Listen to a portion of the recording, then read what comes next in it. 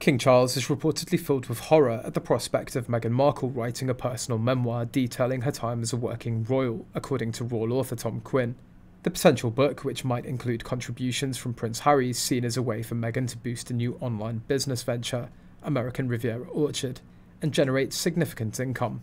Speaking exclusively to the Mirror, Quinn claimed that Meghan is acutely aware that such a book would not only sell millions of copies but also drive traffic to a new online business.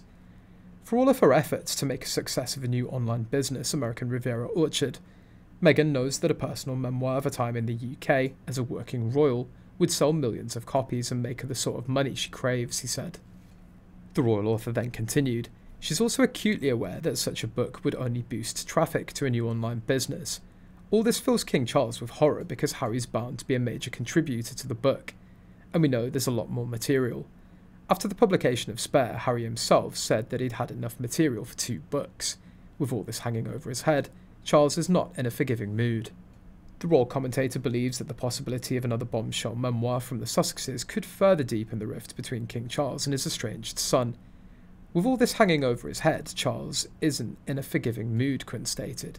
He added that if Harry were to apologise and promise to refrain from making more embarrassing revelations, the situation might be different. However, Quinn claims that Harry's in no mood to apologise. Like his wife, he still believes that all the apologies need to come from his family. The tension between the royal family and the Sussexes has been palpable since Harry and Meghan stepped back from their roles as senior royals in 2020. The publication of Harry's memoir Spare in January 2023, which contained numerous revelations about his life as a royal, further strained the relationship.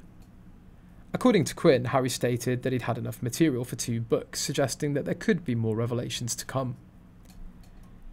During his recent trip to the UK, Harry was seen hugging his late mother, Princess Diana's siblings, Earl Spencer and Lady Jane Fellows, at the Invictus Games service, held at St Paul's Cathedral in London. However, no senior royals attended the ceremony, while King Charles met guests at the first Buckingham Palace garden party of the year, just a few miles away. Initially, it was believed that Harry and Charles would meet during the Duke's visit, but this didn't happen due to the King's full programme, according to a statement from Harry's spokesman.